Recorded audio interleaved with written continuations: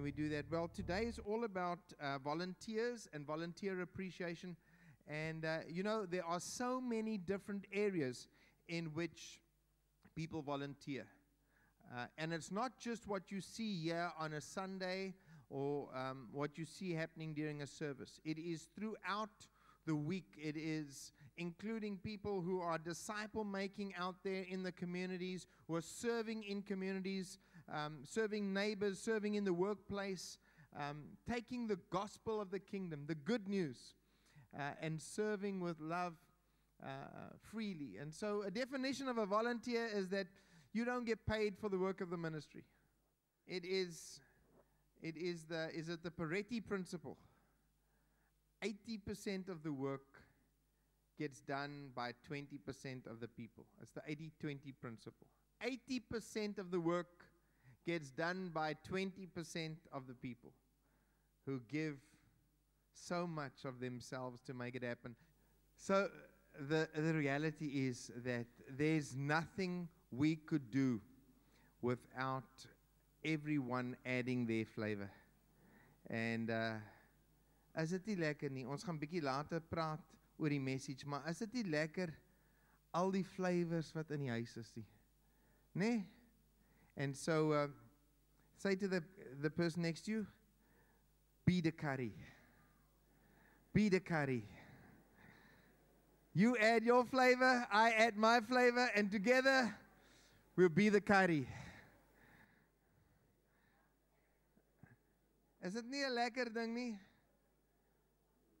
To realize that I don't have to do this alone, because the Lord knows.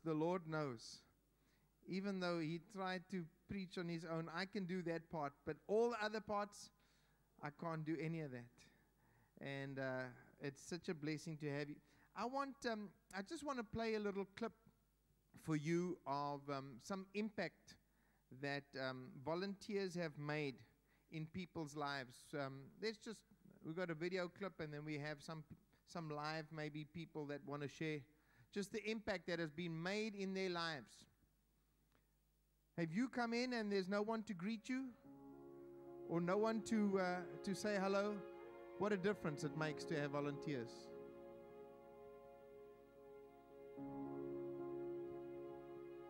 I lost my dad in 2014 and my mom in 2015. And how that affected me was, in an emotional state at my work. I almost walked out of my work of frustration. And at home, I was a dead man, but I was living there, and I didn't know that my children was also, lost a grandfather and a grandmother, and I was so selfish. But when I came to the bereavement, they were very chilled.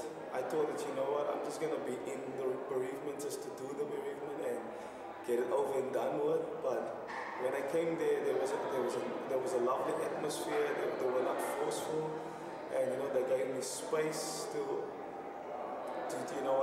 just to be me. And as a man, I didn't want them to disclose how I feel. And eventually, certain brothers opened up a little bit, and it gave me an opportunity also to open up what was inside of me. And how the bereavement helped me was when Pastor Derek said something very profound one night. He said, out of the ashes, beauty arise. And that just struck me, and that just opened up my heart to share how I feel. And the more I shared how I feel, the more healing I received, and the more they can deposit in me. And for me, that was amazing. My whole life has changed as well, the way I am with my kids as well. I'm more sensitive to them as well. It's not just my dad or my mom that died, but it's also their grandparents that died, and I open up my heart to them as well. And during the grieving period and all of it, they were really helpful. They checked up how I am. They even formulated a WhatsApp group just to talk to one another how we are and how we're coping. And even me now, I can also encourage other people that is going through the same similar thing.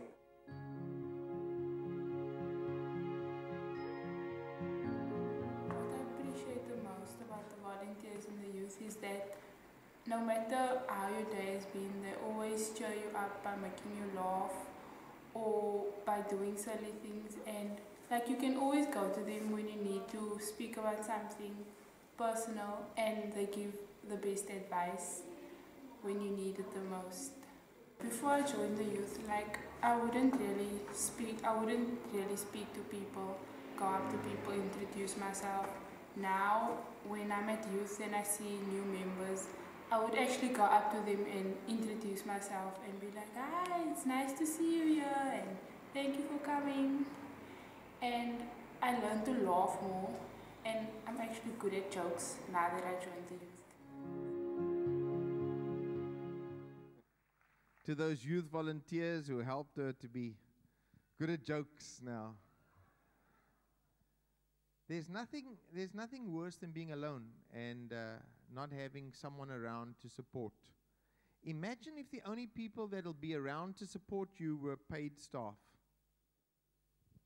When we'll speak about volunteers a little bit later on the service, but the impact that every single one makes in contributing who they are. So when you're planted into a body, when God plants you in a spiritual house with a vision, it is not just your gifts and talents. It's the whole package. God puts you here, and that means you give of your time, your energy, your gifts, your talents, your resources. Thank you. Good morning, church.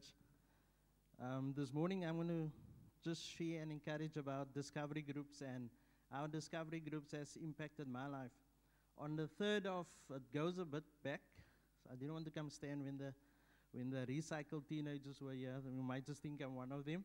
So on the 3rd of October 1993, Pastor Johan preached the word in the evening service. I came to stand up front here. On the 5th of October, at that stage I had lots of questions, transitioning, accepting Christ into my life. What does it mean? And the road forward, what's it going to be like? And the counselor then encouraged me that somebody will contact you later in the week. Later in that week, I was contacted by a gentleman by the name of Moos van Rienen. And he invited me and a friend of mine, Gavin Lowe, that brought me to church that evening. He invited us into, that time we called it a home cell. And in that home cell, foundations were laid in our lives. And I'm here to encourage you, if you accepted Christ into your life or you have questions, contact the office. Find out by them how and where you can slot in, how you can connect with people, because those people that I met then, they walked a road with me, they discipled me, they guided me, they taught me, they brought me to a level of maturity where I, in return, could go out and start cell groups with the help of Pastor Gerald in the Elsies River area. I'm currently myself and my wife, we with a group of about 10 married couples that get together informally. We don't have a structured setup, but when we come together, whether it's going after service to the Dane Ice park just to go relax there with our families, but to spend time, encourage each other, or whether we go away for a weekend. Every year, for the past 12 years, every year we go away for a weekend and we impart in each other's lives, but we also get together on a monthly basis, at least once a month, where we encourage each other. And we got a theme or principle taken from James Dobson. We encourages couples to touch each other lovingly 22 times a day, date once a week, go away quarterly. And we've applied that to our lives, and our marriages has grown tremendously. And as we impact each other, we are then allowed to impact others around us. And the key groups, the cell groups, with the transition of Pastor Elmer now for the new year, we casting our nets also on the water now for, as Pastor Derek comes in, for the Kells River, East River, Blackheath area. So, Pastor Elmer, I'll be available after the service if there's people that want to slot into our cell groups in the Kells River area.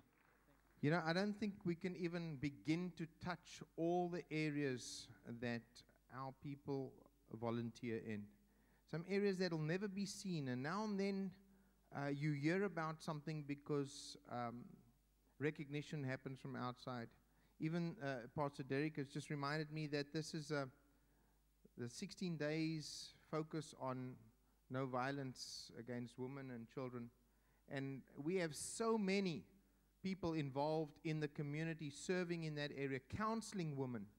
We have people out of this congregation that are volunteering to counsel and to serve, some of them even out of the police stations and out of rape crisis centers that are volunteering and serving there. This is not about a lighthouse thing. This is about representing our Father in that which He's placed us in and gifted us in. But we just prepared a little clip for you just to show you some of the extra benefits of being a volunteer. So let's watch that screen.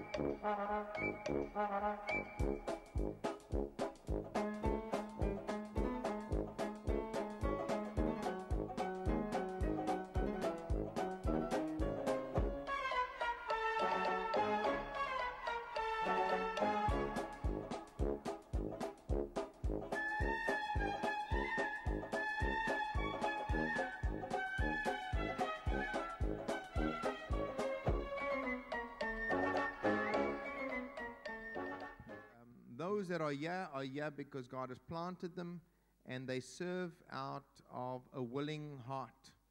So what you have in your hand there is a spice. Can you tell what it is? Can you tell what spice it is? Well, it will depend. We have different spices out there.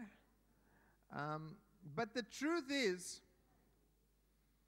if that was totally sealed, if that packet was totally sealed, like 100% sealed, would you be able to know for sure what spice you took? No, you wouldn't. Why? Because for a spice to be revealed, it must be exposed. Right, so we're asking you, especially if your packet looks like yellowish, really yellowish, don't open that. Because that will make a gemors. We can still handle some cinnamon on our carpets, but body gaan ons nie handle nie, né? So you don't have to open it now. But the point is, every one of those spices are good for you. Did you know that? You want to speak about the benefits of cinnamon? Come speak to my mother. She will tell you all the wonderful things cinnamon can do for you, and of ginger, and of all these wonderful spices. They're actually all very good for you. But it's a brave person that can just chew on ginger all day. Isn't it?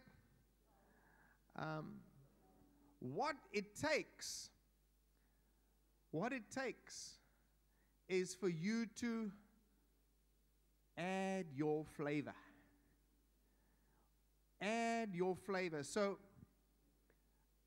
when God makes a curry, He gives different people different flavors to add. And a curry is, in essence, a mixture of spices. Isn't it? Die van julle wat lekker curry maak. If you get something called a curry spice, it's actually a mixture of spices already. But a curry is a mixture of spices. And we want to encourage you today to be the curry. To be the curry, to add your flavor. There was a sign that went up for people to be a blood donor. Be a volunteer blood donor was the sign. Be a volunteer blood donor. And some clever person wrote under volunteer, it's the best kind. Because if you're going to be a blood donor, being a volunteer blood donor is the best kind. You don't want to have to not volunteer blood. You want to be a volunteer blood donor. And so we are not going to be asking you today to give your blood involuntarily. It is a voluntary action. It is a voluntary action. But I want you to get a perspective. We are in a dangerous place as a ministry. Any ministry is in a dangerous place. In that, if we're really good, listen nou mooi, nou moet julle mooi luister. If we're really good at raising up volunteers, okay, you must concentrate now because this is a scary, scary truth. If we as a ministry are very good at raising up volunteers, then it doesn't matter that we've heard from God as to what we do. I'm going to say it again, just for Auntie Pat. If we as a ministry, or any ministry for that matter, if our expertise is raising up volunteers, making you feel guilty for not volunteering, or motivating you so much that you can't help yourself but volunteer, if we're very good at that, we do run the danger of not having to hear from God. Because with a lot of volunteers, we can go in any direction and we can get anything done, whether we've heard from God or not. That's what happened at the Tower of Babel, by the way. It wasn't about hearing from God. It's about getting enough people on board to a task. And so, in a sense, I'm not trying to get you to volunteer in our programs. In a sense, I'm asking you to hear from God. Because that is the safest way. Now, 1 Corinthians 12, we know this passage of Scripture very well. So let's just read a few verses. As it is, there are many parts, but one body. The eye cannot say to the hand, I don't need you. And the head, which is Christ, cannot say to the feet, which is us humans, I don't need you. On the contrary, those parts of the body that seem to be weaker are indispensable. And the parts that we think are less honorable, we treat with special honor. And the parts that are unrepresentable are treated with special modesty. While our presentable parts need no special treatment. But God, say this with me, but God has put the body together. Let's say that together. But God has put the body together. One more time. But God has put the body together, giving greater honor to the parts that lacked it, so that there should be no division in the body, but that its parts should have equal concern for each other. Now, we've been speaking about love. And next week we will continue even on this vein and speaking specifically about this. I want you to notice the love chapter, 1 Corinthians 13, follows directly after this chapter.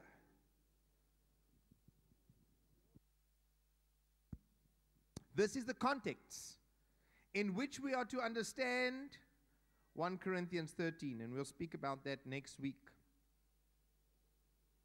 But the context in which we understand loving each other is an understanding that God has placed each one in the body in their specific place for His specific purpose. You are baptized into the body of Christ. You understand that?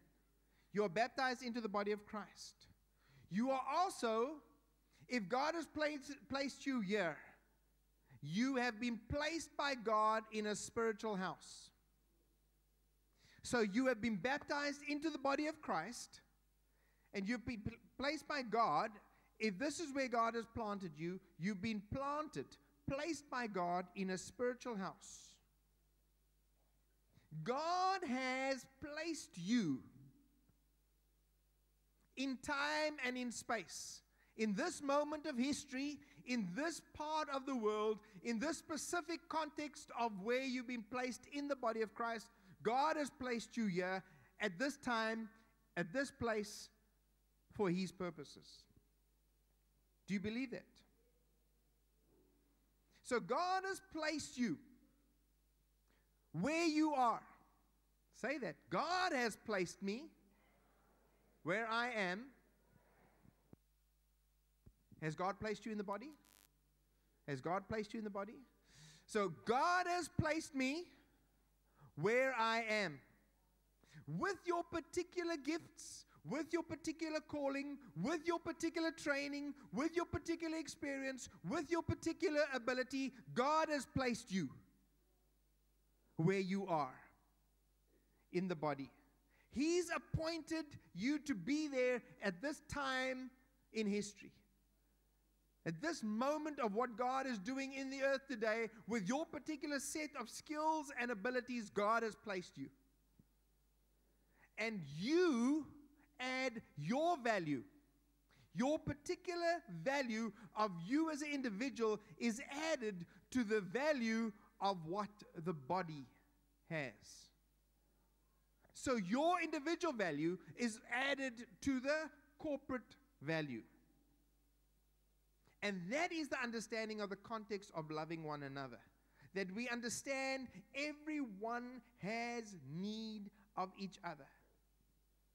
I am compelled to love you because I understand that God has placed you in the body and I have need of you.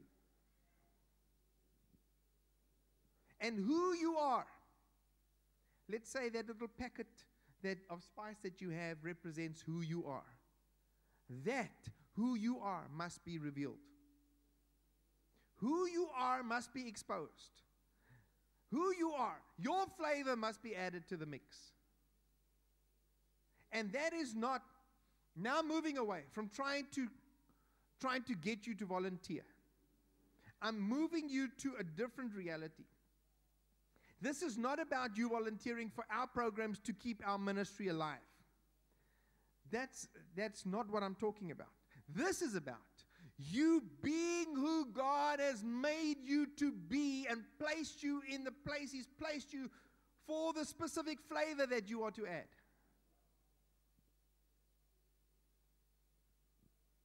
And who you are is really, truly displayed when you are added to the mix. En ons maak die curry saam.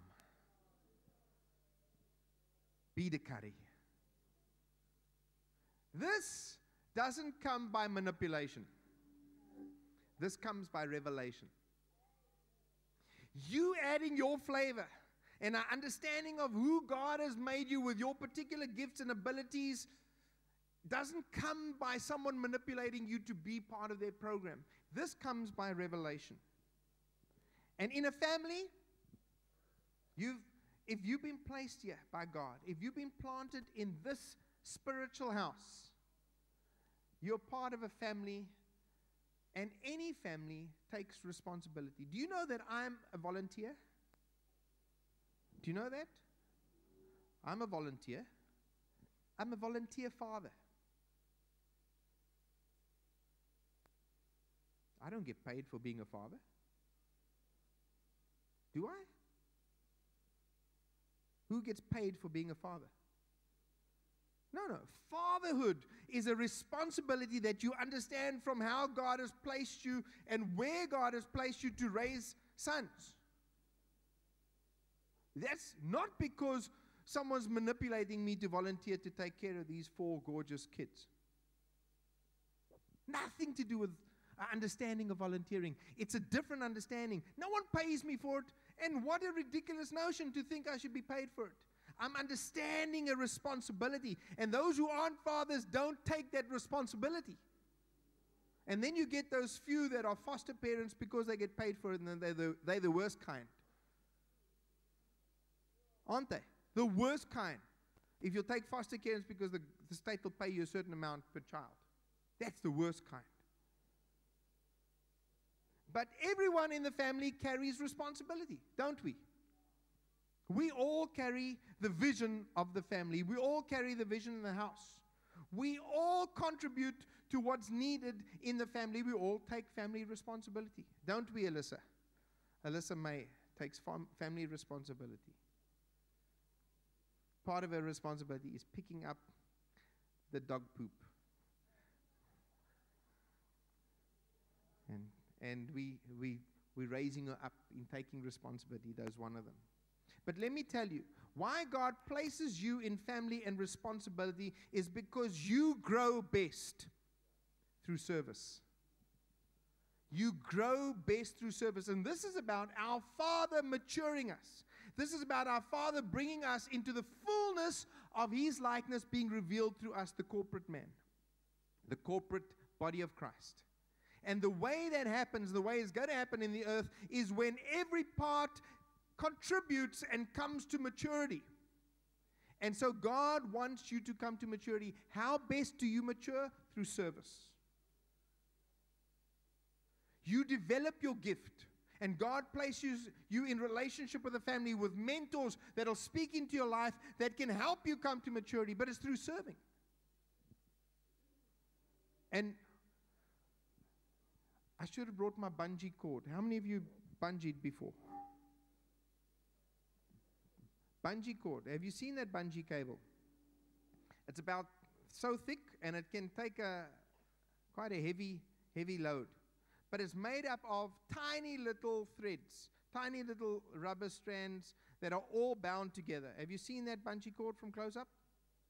So one little rubber band that's like a millimeter thick. How much weight will that take? 1 millimeter rubber band, not going to take much, right? But when you weave those rubber bands together, it makes a rope that thick. And it can take a 120-kilogram man jumping off a bridge 150 meters high. Because the strength is each one's contributing towards the whole. Each one's contributing towards the whole. And this is how God places us in a body.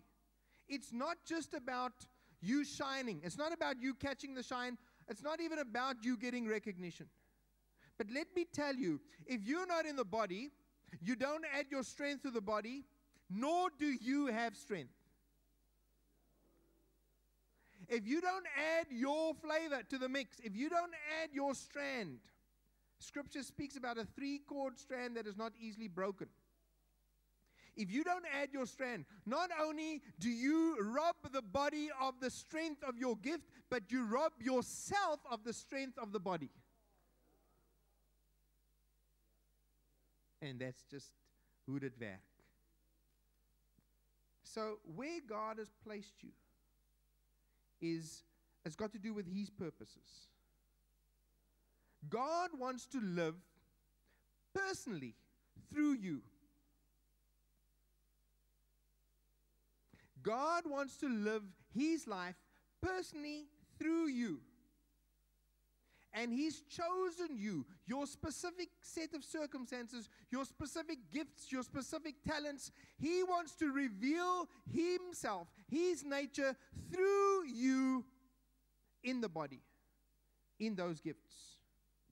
And what we do when we surrender, when we volunteer, if you want to, if you surrender yourself to God to fully live through you as He's created you to be placed in the body in that way.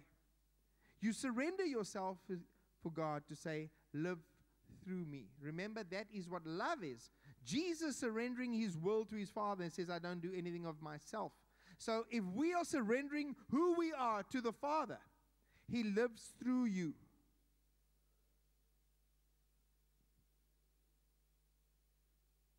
He lives in you and wants to be seen through you, through the outlet that you are. Can you understand that? You are a specific outlet that God can only live personally through someone in that context, because you are uniquely made the way you are. So in that specific outlet, God wants to live personally through you, and you're the only one that can give God that access. It's about giving yourself to Him to inhabit, so He can live through you as He intended. So as I wrap up, this is not about ministry volunteer raising.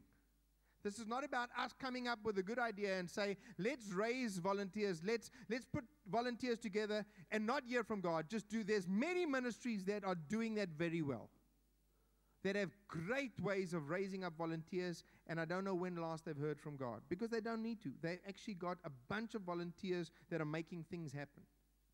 But we're saying, hear from God, where God has placed you, surrender to God, where God has placed you and what He has given to be revealed through you, so God can live through you as you display the nature and character of your Father in those areas and those ways. Find places in which you can serve. Find ways in which God wants your flavor to come out. A spiritual house in which we can mature by surrendering self to Him and serving one another to see each other come to maturity and the whole body of Christ come to maturity. That's what God placed us in. I'll say that again. God's placed us in a spiritual house in which we individually mature by surrendering ourselves to Him to reveal Himself through us. And by serving one another in bringing each other, edifying, encouraging each other to come to maturity, so that the flavor of Christ can be fully revealed in why He's placed us in this spiritual house. So. Fluit. Dis die storie.